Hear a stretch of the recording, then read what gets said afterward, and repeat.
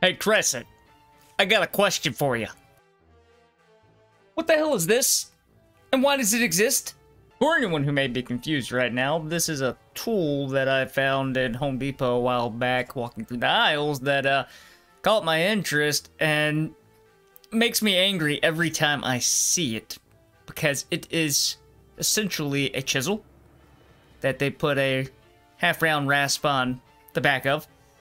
And they put basically a bastard file. They're calling it a flat wood rasp, but it's a bastard file. They don't show any pictures of it on here for some reason. I looked, but the one I flipped over in Home Depot a couple years ago, it had a bastard file on the back of it. And they took a hacksaw blade edge and put on one side for some reason. Now you may be asking yourself, why does this piss me off? Well, they took 4 tools that are purpose-built for 4 different things, smashed them together in some weird amalgamation of full shittery to make them all not useful.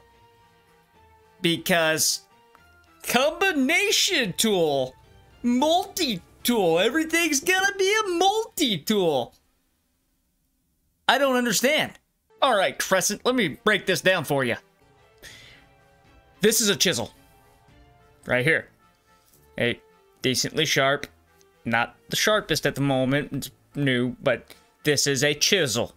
It's made to remove materials and cut shapes into wood, and to get really fine, nice, smooth cuts.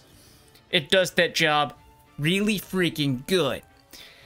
Now, yeah, there's a handle right here, but a lot of the times when you're using a chisel, if you're trying to do a little bit of finer work with it, it's very common to choke up on it and then, yeah, do a motion like that. Now, I'm not a woodworking expert or anything, but I've used a chisel like that more than once, and it works out great. I like doing it. The problem is, if you take, you know, a hacksaw blade, and you put on the... Oh, man, I'm gonna have to sharpen that again. But if you put it on the side to where you're trying to hold it, the chances of you cutting yourself with the hacksaw blade increase from almost 0 to more than almost 0. Just, why? Who's ever been using a chisel and said, like, I need to be able to hacksaw and cut through things with the side of my chisel?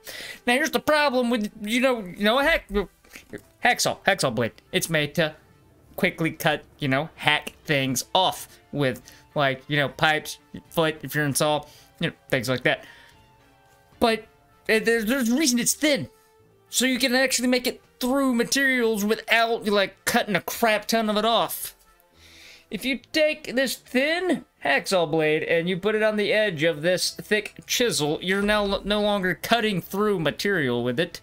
You're scraping it and putting grooves in it, but you're not cutting it. Now, on your website, on the Home Depot website, you talk about how it's used to clean out the inside of a hole, but you also included a bastard file on the back of your chisel that would do that better, because that's kind of what, well, half round.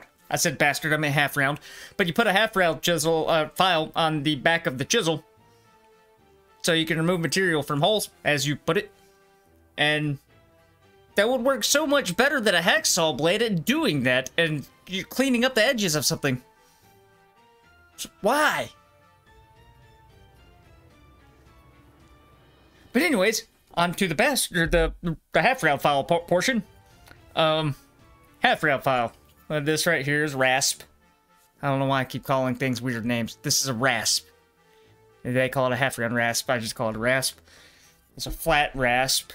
It's made to remove a lot of material from wood. It's not made for metal. It's made for wood and wood only. The flat one here is a bastard file, and it's made to work on metal, but you can use it to, like, knock off corners on wood. I don't know why you wouldn't use the rasp portion, but whatever. Yeah. Here's the thing. When you use it, you're often just, like, scrubbing away material. You're trying to move material quickly and fast. And, you know, I've accidentally stabbed myself more than once with the rounded dull tip of this, and it's not an issue.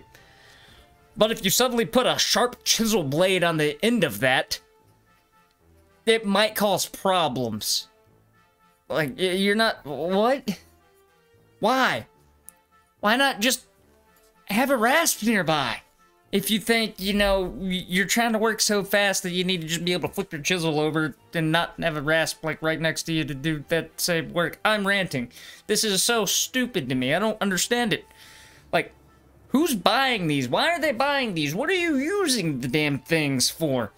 Like, why not just buy a chisel and a rasp? You're better off doing that.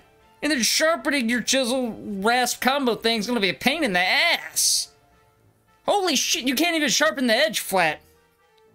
You freaking... Okay, so when you're sharpening a chisel, you gotta sharpen this flat edge, too, along with, you know, your beveled edge there, and get the angles right. But if you have a rounded over half-round rasp on the back of it, it's not really gonna fit in your conventional sharpening jigs pretty easily. And if you have rasp points on the back, you're not going to be able to sharpen the back of your chisel efficiently. You might be able to sharpen just this little edge wherever the rasp parts are, and that's going to be a pain because you got the angle so far out there. Like, if one little motion, like, you're not going to have a sharp chisel, not sharp enough to do actual woodworking with. That makes no goddamn sense. Why are you doing this? I swear to God, the Crescent Wrench R&D team needs to have their cocaine checked because somebody laced it with LSD at some point. The engineers there never held a hand tool before in their life or never used any of these things. I don't know why companies keep trying to take multiple tools that are like are in the same general category of work. Like, these are all, well, not that the hacksaw's not. I don't understand that, but these two are, you know, woodworking tools, and I guess they're R&D like they're woodworking. Let's put them all together and make a multi-tool for the reason of multi-tool. Multi-tool, great! Not always. Not always. These do their job really well by themselves. Put them together, they don't do their job at all. And one final point, if you put a rasp on the back of your chisel there, you know, I don't want to touch my chisel with the rasp because it will dull the blade. That's more sharpening later.